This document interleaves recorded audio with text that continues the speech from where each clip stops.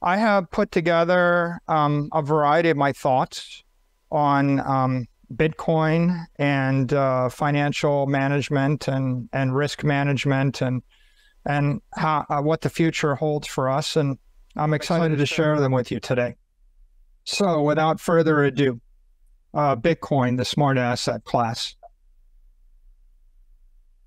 I'll start with an observation. There is an endless economic war,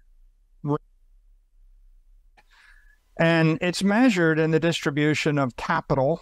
And here on this slide, you see about $900 trillion of capital. And for those of you who know a little bit about me, my view is money is economic energy, and capital is just another word for economic energy. And this represents nearly, $900 trillion of economic energy around the world. And over time, governments are always vying to take it from other governments. They're vying to take it from corporations. And so there's a never-ending competition between governments, countries, corporations, institutions, families, and individuals over money and over economics. And what you see is $900 trillion divided by various asset classes. And Bitcoin, as of this summer, was about a $500 billion asset class. I'm drawing upon the graphics of Croesus, a great Bitcoin analyst, and you can find him on Twitter at that handle. Now, the most important thing to understand is that companies are attempting to increase their wealth by creating products and services. Governments are increasing their wealth either by fighting wars, passing laws, or by printing currency. So we could start with an observation in this entire last 100 years. The world reserve currency, the US dollar, is collapsing versus assets such as the S&P index. The S&P is 500 of the most valuable companies in the United States, or maybe the world. It's collapsing against real estate, against gold, against art. And it's hard to see this over the course of a year or 2 or 3 years. But if you look over the course of a century, I find it to be very clarifying. And on average, what you find is the United States dollar is losing 7% of its value each year for the last 100 years. Now, if you look at government statistics in the United States, they will tell you that the inflation rate is about 2%, and they'll show you a graph like this, which shows that the dollar has lost, something like 94% or 95% of its purchasing power over this 100 years. But that's based upon the consumer inflation rate. Consumer inflation is the lowest inflation rate. It's a market basket of goods that are easy to manufacture with a machine, or they're easy to print, or they're they're not labor intensive, they're information intensive, like watching YouTube videos or boxed starch or things manufactured. This is the lowest inflation rate. In fact, the producer price index is a higher inflation rate, and the asset inflation rate is higher. So it's a mistake to think that $26 in 1910 or 1920 is worth $1 in 2020. In fact, if you look at the US dollar versus other assets, you can see it's losing value at a much more rapid rate. So the consumer goods rate is 93%, minus 93%. That's this chart.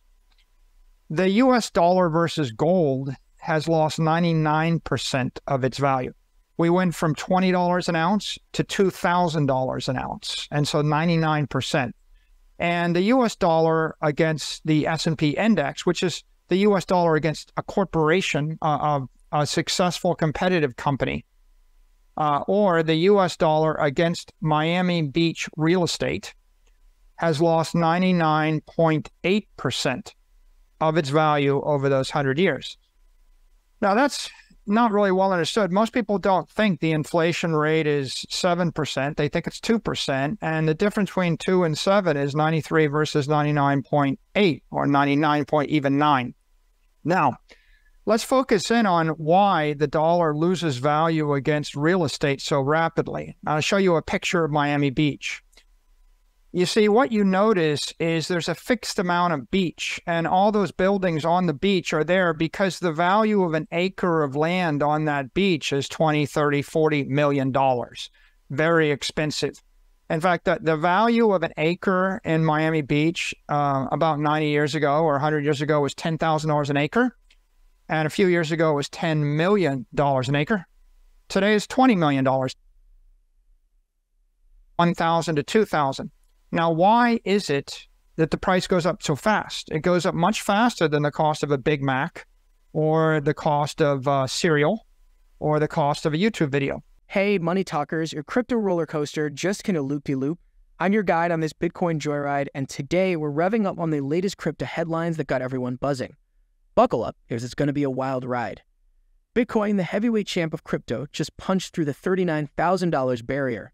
Kaboom, it's dancing on the rooftops of prices not seen since April 2022. What's fueling this rocket ride? Well, whispers of ETF approvals and global market vibes are setting the stage. Bitcoin World spilled the beans about the most massive crypto fund inflows in 2 years. With $40,000 in sight, is Bitcoin just getting warmed up? Are we talking $50,000 or even hitting all-time highs by the end of the month? Hold on tight, the crypto show is just beginning. Bitcoin outflows are singing a bullish anthem, and everyone's ears are perking up. The surge in outflows is like a crypto symphony, playing a sweet melody for the believers. Rising transaction fees? That's the drum roll, showcasing network demand hitting the high notes. What's sparking this musical brilliance? It could be the growing interest in BTC ordinals, opening the Bitcoin stage to NFT enthusiasts. Miners are rocking too, riding a wave of increased revenues. With BTC at $38,777.65 in trading volume cranked up, are we witnessing the rise of a crypto rock opera? Money talkers, that's the wrap for today's crypto roller coaster. Bitcoin's soaring, outflows are making sweet music, and the stage is set for a blockbuster. What's your take on these crypto theatrics? Let's continue our discussion with Michael Saylor. And the reason why is because only God can make more beachfront. Politicians can't print more beach. You can't manufacture more beach with a factory. And AI can't create more beach on a silicon chip. There is no way to trick the world into there being more beachfront property. You can see it's a certain amount. It was that amount in 1930. It's that amount 100 years later. And so as the money supply expands, that price goes up proportionally. So that's a fair yardstick. And what you would say is the beachfront property is scarce, desirable property. Now, that's the strongest currency in the world, the United States dollar. The U.S. never fought a war on its own land. It never lost a war. It's been the dominant global power for 100 years. Everywhere else, it's worse. Every other country was worse. In fact, just about every other currency went to zero in that time period. And what you find is international currencies are generally collapsing at a faster rate, oftentimes 14% or even more per year. So that means that in the last 20 years, the rupee is down 47% against the dollar, right? The rial is down 62%, the Pakistani currency down 81%, the Turkish lira down 96%, and the peso, unfortunately, is down 99.8% against the dollar at the same time that the dollar is collapsing against the S&P and against real estate. In fact, the U.S. dollar lost, something like 75% of its value against scarce desirable assets at the same time that these currencies lost their value. So really, if you were valuing the peso against scarce desirable assets, you've lost 99.95% of your wealth in 22 years. This is not a good chart, but it's important to know the facts in order to decide the solution.